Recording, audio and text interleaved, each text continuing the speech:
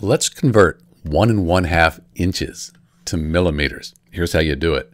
So it's probably easiest to get this to be a decimal. So 1/2, that's 0.5. You can divide 1 by 2, you get 0.5. So we have 1.5.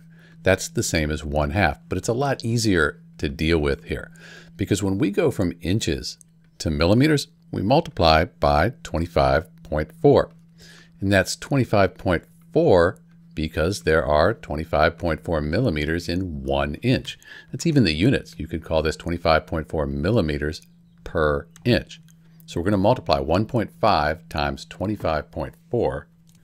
We end up with 38.1. And we have inches on top and the bottom here, right? So when we multiply, those are gone. We're left with millimeters. That's what we're looking for. So we know we did it correctly. In answer to our question, 1 1/2 inches or 1.5 inches, that's 38.1 millimeters. This is Dr. B. Thanks for watching.